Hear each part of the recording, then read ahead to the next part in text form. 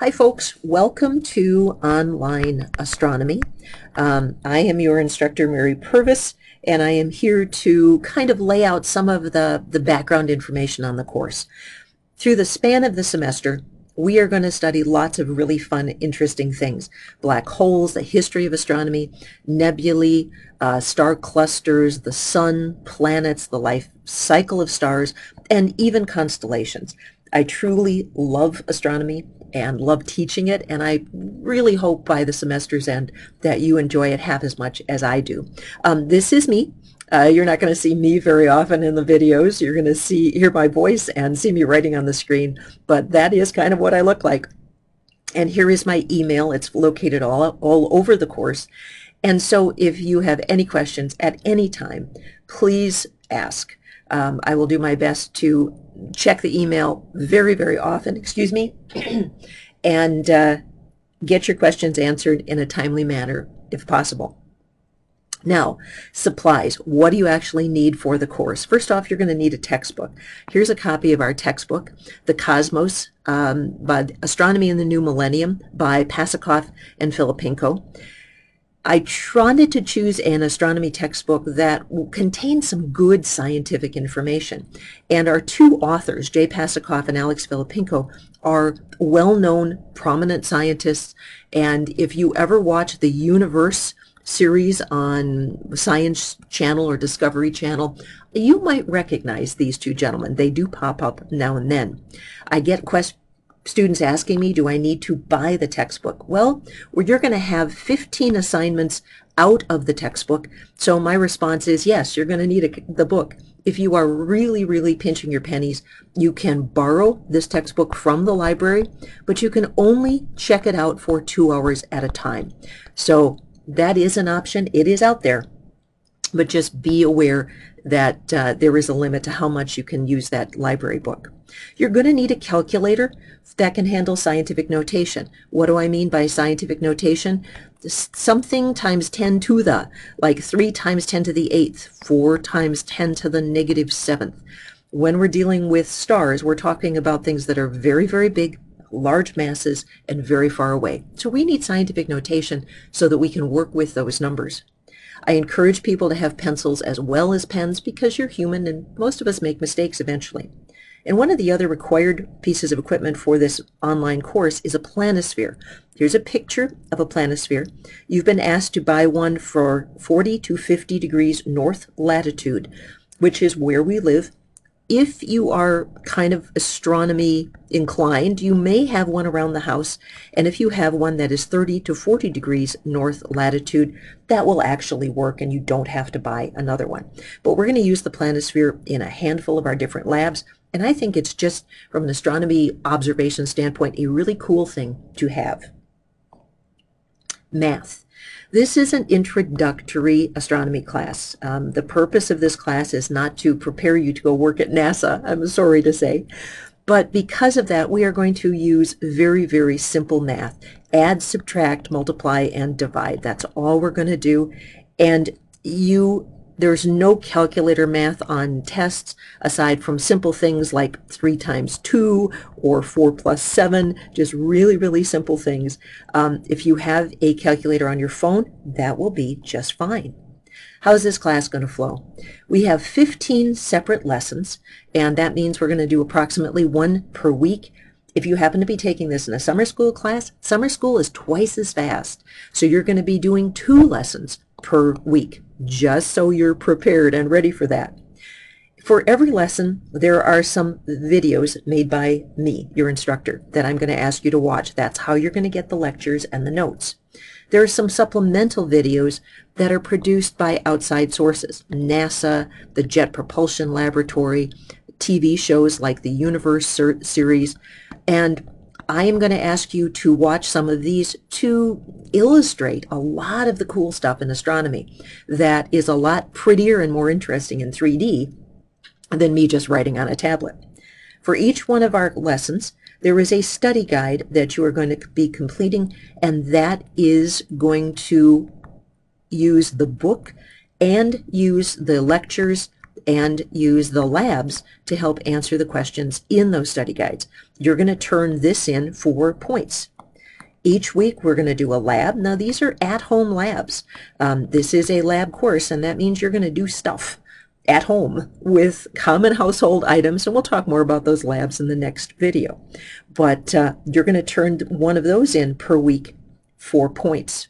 There's going to be a weekly quiz, again, 4 points, and that's going to be totally online. And there is going to be a midterm and a final, also online. And all of these are how you're going to earn the points and your grade. So the study guides are 10 points each. The weekly labs are 20 points each. The weekly quizzes are 20 points each. The midterm and the final are both 150 points each. It ends up with right around 1,000 points for the entire semester. And your grade is going to be a percentage of the points that you earn compared to the points possible. And it's just as simple as that. The grading scale is a classic 90, 80, 70, 60, A, B, C, D, F, and so nothing too exotic or wacky there. Schedule. Online, I'll show you where you can find a copy of the schedule. And the schedule is going to help be kind of your blueprint that you should follow as you're going day to day through the class. Each lesson will have a due date for that lesson, and it will include a list of things that must be submitted by that due date. And I like a rhythm and a flow. I like something predictable, especially if you're working online, so that there's not a lot of weird and craziness. You know from lesson to lesson exactly what you have to do. So for every lesson, there's going to be a study guide, a lab, and a quiz. Next lesson, study guide, lab, quiz. And the only time this is going to vary is when we have our midterm and our final. Let's talk about online versus self-paced. This is an online class. It is not self-paced. Now, here's what that means. There will be due dates weekly for assignments that you need to turn in on a weekly basis. Late work is not accepted. If the due date passes and you don't have things turned in, you are not going to get a grade on them, and they will be 0 because you have multiple days to get things done. It is part of your responsibility as a student to get those assignments done and turned in a timely manner. Now, there is a slight self-pacedness if you want to work ahead. Many people have things that come up in their life. They want to go on vacation. They have a wedding they want to attend. And if that's what's going on in your life and you don't want to worry about your astronomy class, go ahead, work a few lessons ahead, go off, enjoy your event, come back, and you will have lost no points. So you can always work early. You can always work ahead. I had a student one time who completed the course in 2 weeks, the entire course, and did a really good job. But this person had 2 weeks off and just did it and did absolutely everything. So that is possible. For astronomy, it's going to be a little trickier because you're going to need more like a month because of the astronomical observations that you have to do. More about that later. Dropped grades. All your grades are going to be put into a computer program, and the program will automatically drop your lowest quiz, lab, and study guide grade. Why? Everybody has something that comes up. You get sick, you have technical difficulties, a computer doesn't work, your internet doesn't work, whatever, or you have a family emergency. Grandma gets sick and you've got to, go see her in the hospital. We all have life that occurs. By dropping your lowest grade, it gives you a freebie for each of these in case life just plain happens. If you have a nice boring semester and nothing weird happens, well, then what will happen is the lowest grade will get dropped, and it will help elevate your grade. For example, let's say you have one quiz where you get 8 out of 20, and all of the rest of your quizzes you get 20 out of 20. Well, then what the computer will do is drop the low one, and it will make your grade a smidge higher. So it is to your benefit and does not do you any harm. How much time are you going to have to commit to this course? This is a 3-credit college-level science course with a lab. Now, if you were going to take this in a face-to-face format, and I do teach this in a face-to-face format, students attend 2 hours of lecture a week, and they attend a 2-hour lab weekly. Besides, they have to do some homework. They have to read the book, do the study guide, and then do reviewing and studying for the quizzes and exams, etc. So please expect to put in at least 6 hours per lesson and at least 6 hours per week minimum. If you are taking this summer school, you're taking this class twice as fast. So please do not be surprised if you are putting in 12 hours per week into your astronomy class. That's the amount of time it's going to take. Now, that is minimum. It may take a little more for some people versus others based on your past scientific knowledge, and you might personally have some technological difficulties. It happens.